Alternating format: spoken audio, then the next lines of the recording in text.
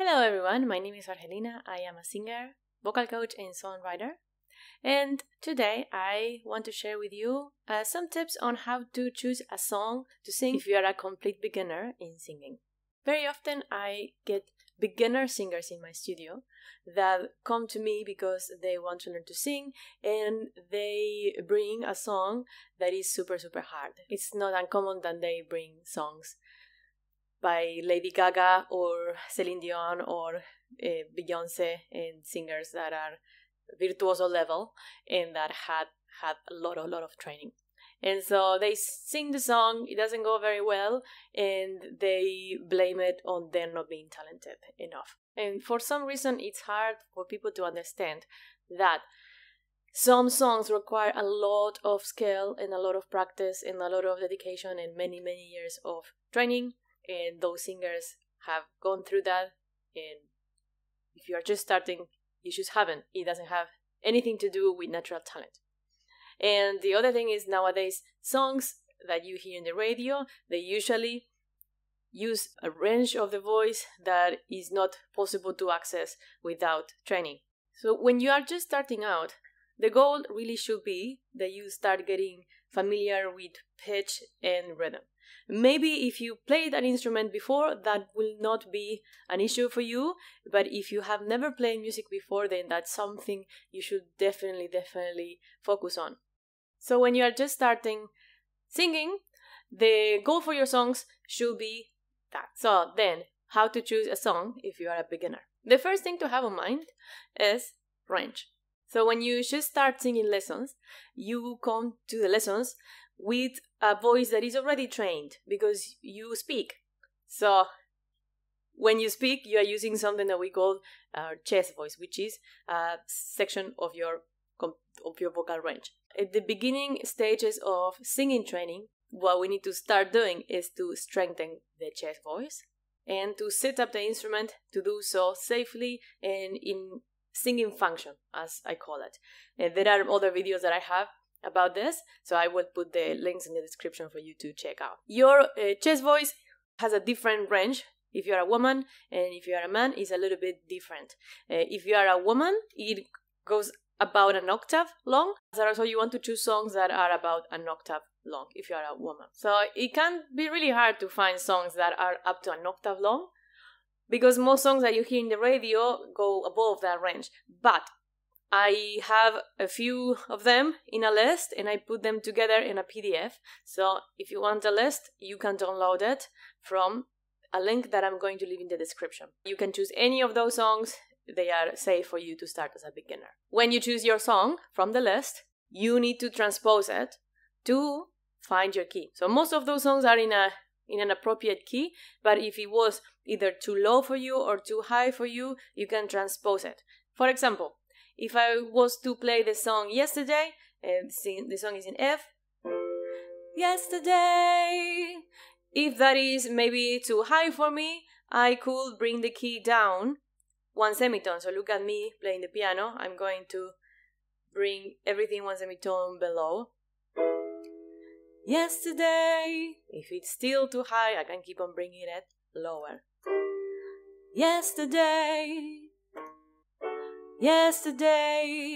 How do you do that? If you don't play an instrument, very easy. You can download an extension. So I'm going to show you what happens and how to transpose a pitch. So basically you can just Google transpose pitch extension for Google Chrome, and then you download the extension, and when you activate it, this is going to show up here. See? So in this yellow little thing with 2 arrows. So you play a video and then I'll show you what happens when I click on it. Voy dejando, me vuelvo arena, como aquel río salado que una vez fuera, andando suele el hombre tener dos huellas, una que lleva lejos, la otra.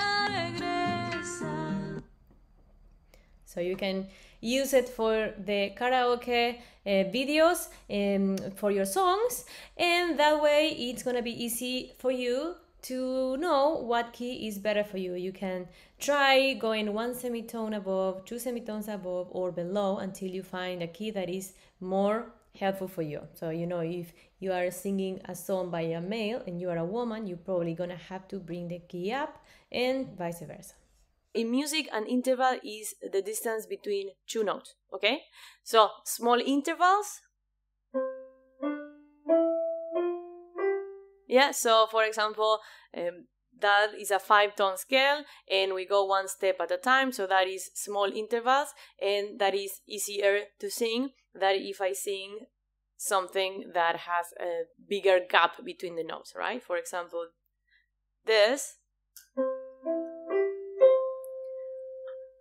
is an arpeggio and it has a bigger gap between the notes. And so notes that have a big gap are much harder to sing than songs that have smaller gaps between the notes. So, for example, a song like Somewhere Over the Rainbow, it starts with an octave interval, and that is really hard.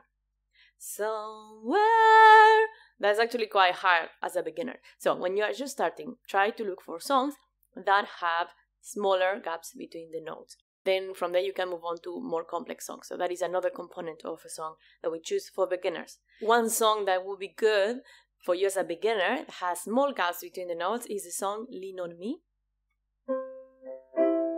Sometimes in our lives. Yeah, so that's one step at a time and it makes it a little bit easier.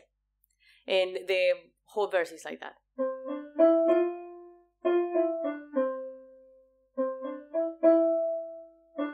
Now, the third component that you have to have on mind when you are choosing a song to sing as a beginner is what scale is the song built on. Songs are built around scales, based on scales. There are many, many scales, but the most common scale that you will ever find is the major scale. In fact, the other scales that are also quite common are based on the major scale. Most songs that you know are probably in the major scale anyway. So this is a major scale, by the way, if you don't know it.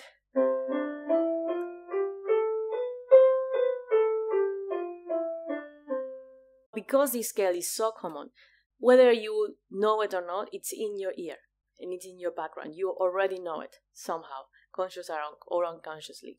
And so if you choose songs that are built in this scale, this is going to be more familiar for your ear and easier to sing. So in the list that I'm going to leave below, the songs are also in the major scale.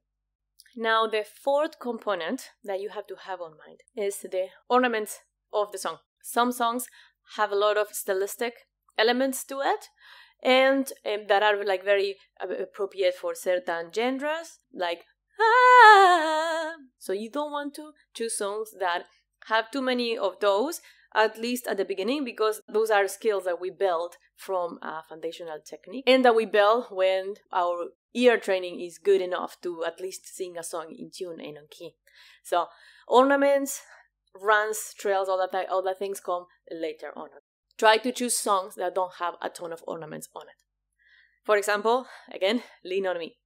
It's quite a clean melody, and that can help you build your skills much more easily. A lot of singers come sometimes when they are just starting and they bring songs like really, really hard, like Unchained melodies and things like that, and they tell me, I want to learn a hard song from the beginning because I want a challenge.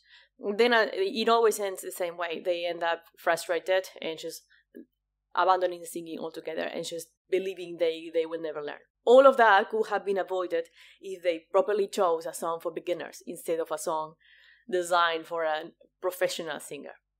And this is so important. In my experience in teaching, I can guarantee that the fastest progress in my students when they start from scratch is when they choose songs that are appropriate for their level rather than things that are way out of the league. And that way they resolve the song, then they are ready for the next challenge. I call it the comfort zone +1 formula. Always something, well, at least when you are choosing songs to train your voice and to train your instrument, songs that are not impossible for you, but that have a little challenge, and that is how you grow. At least in my experience and for my students, that is what has worked. So I hope that was helpful for you. If you want my list, again, it's in the description below. And if you like this video, please subscribe. Also, if you are interested in this weird music stuff that I am talking about, I am about to release a course on introduction to songwriting. So if you are interested in taking that, you should definitely check out my webpage, which I'm going to leave in the description below as well, and you should subscribe to my newsletter so you will be the first one to know when the course is open.